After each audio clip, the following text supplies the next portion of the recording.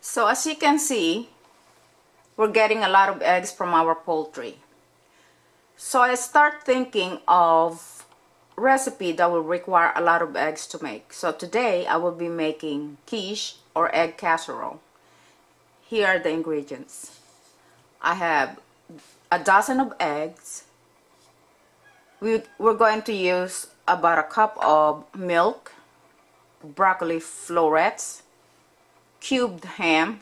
The ham is fully cooked, and that's about a cup of sour cream.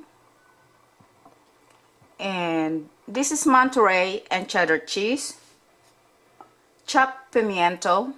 You can use bell peppers, but I don't have bell peppers today, so I use jarred pimientos. And this is my homemade pickled jalapeno, which is optional. If you don't like spicy quiche, then you could eliminate this. Baby cremini or portobello mushroom, salt and pepper according to your taste, chopped onions, and a cup of Parmesan cheese. This being eggs, I will be adding some of the ingredients right away. This is salt and pepper. That's according to your taste. Here is a cup of Parmesan cheese.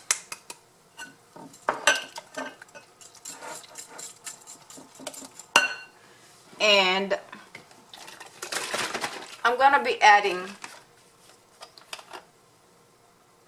a cup of milk,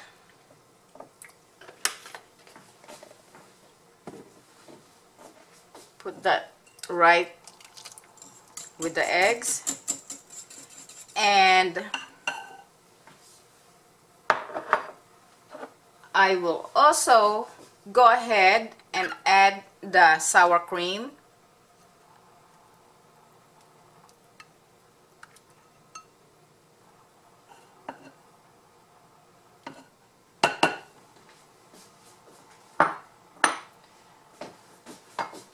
And then the cheddar cheese.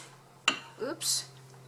Try and put the cheddar cheese with the eggs, not on the counter.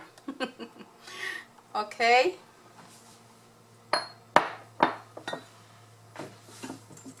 And just gently mix all these ingredients together. And but my battery died on me, and so now I'm going to add the ham, since this ham is fully cooked and it will not need to be sauteed with some of the ingredients that I'm going to add in here. I'm going ahead with the ham in this egg mixture. So very gently. I should have used a bigger container, but I did not, so I have to be very careful. And as a matter of fact, let me stop using this whisk. I needed the whisk to beat the eggs, but now I'm mixing all the ingredients, so I really don't need that. Okay, I think I'll do better off with this rubber spatula right there. That's better.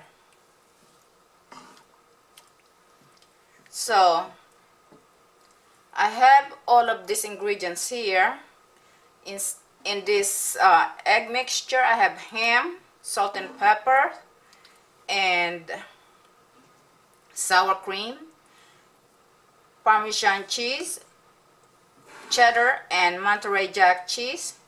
And we're going to put this aside. I'm going to do a quick saute with the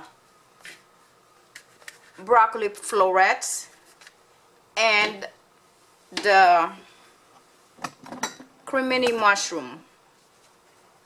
I guess I can't put my camera any lower, so I'll use my hand to show the cremini.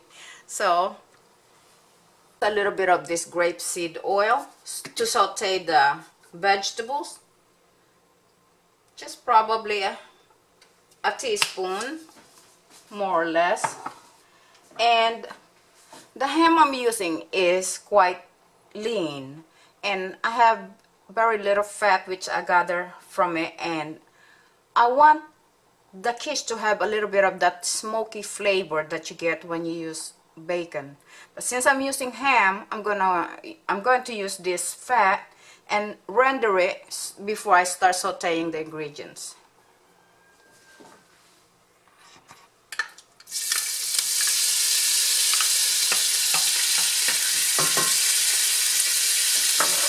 I'm not close enough. Let me bring you closer. Okay.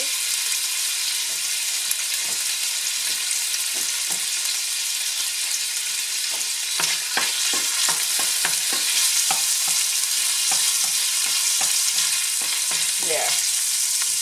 I could actually smell the bacon aroma from this little bit of fat from ham. So I get that smoky flavor and aroma without using bacon. And I'm going to add my onion.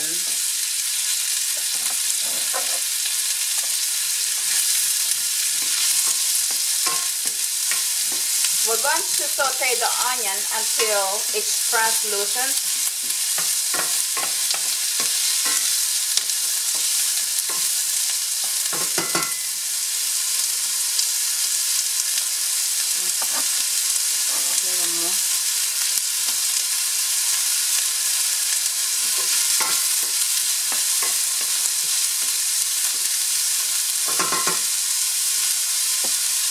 And now we're going to add the mushroom.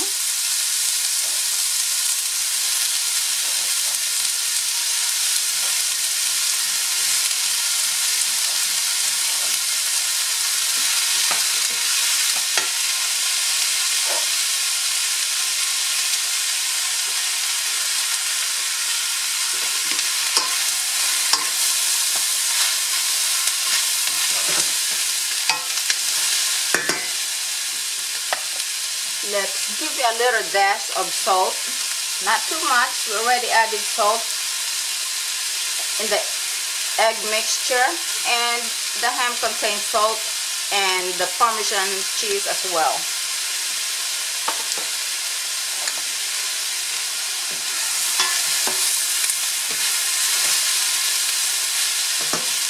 I'm going to lower the heat to number 4 or medium, and put a lid on this and give it a chance to cook the mushroom well.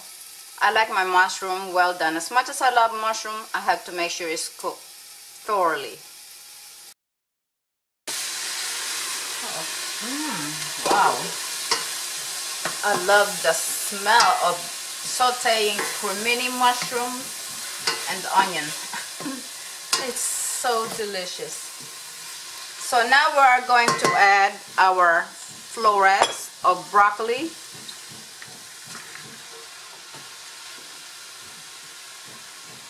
And I'm going to add about a tablespoon of water. This is just so I could give it a chance to really steam the broccoli so that it's nice and tender when I add it with the egg mixture. We're gonna cover that and let it saute some more. So let's check. What I'm after here is the consistency of the broccoli. I want it to be tender enough, but not too soft to where it's soggy. I just don't like any vegetable that are too soggy. And to me, this is perfect. It's still got a little crispness about it, but not hard. And I'm going to add my onion. really tender, and yet it still got that little bit of crisp texture. So I'll probably just sprinkle a little bit of salt in it. It does need a little more seasoning. And I'm going to leave this here. Turn off the stove.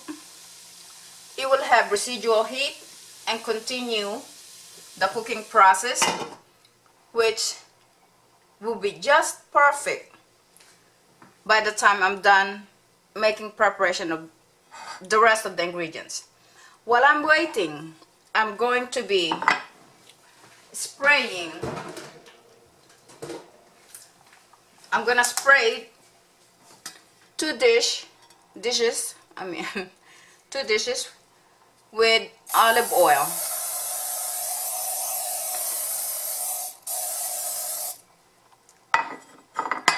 Let me bring that to where I could recognize.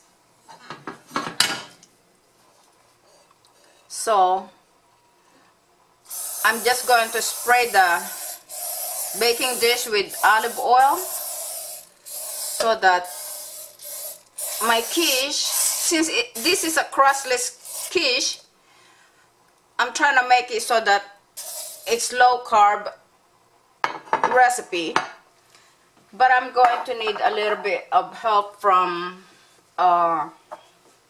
this is olive oil spray, which will prevent it from sticking. At least not too much. If it does, it stick. So I have 2 containers.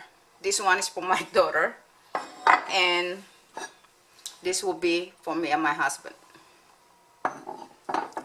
So let me go ahead and finish incorporating the rest of the ingredients. Put part of that mushroom and broccoli mixture in these 2 containers. Now I am going to add the egg mixture.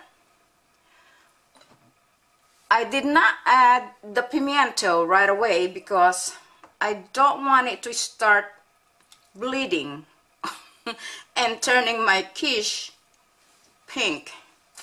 So by doing this last, I'll be able to mix this without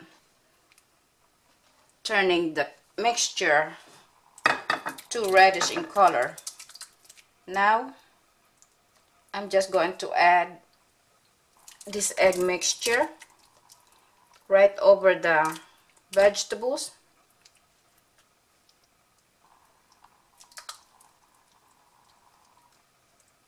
And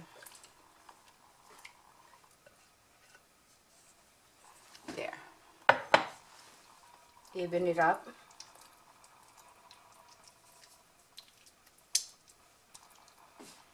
Now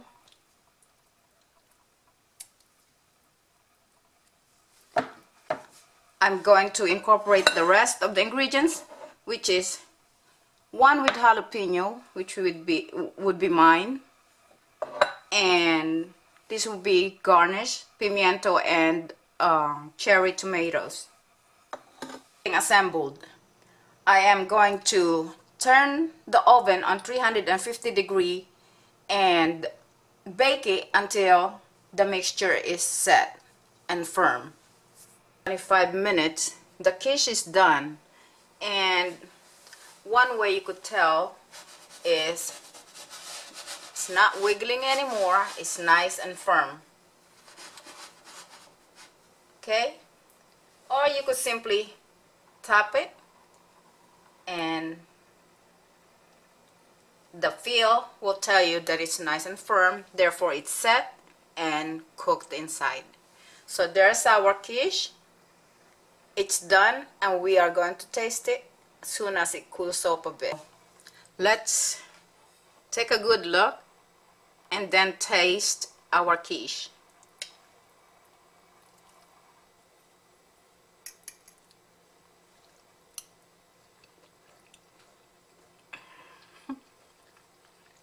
Wow. so good. I promise you, it's delicious. Cheese is creamy and very flavorful.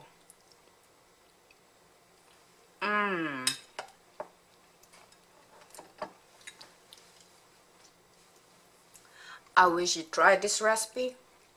I promise you, you will like it. If you like eggs and cheese, it is so good.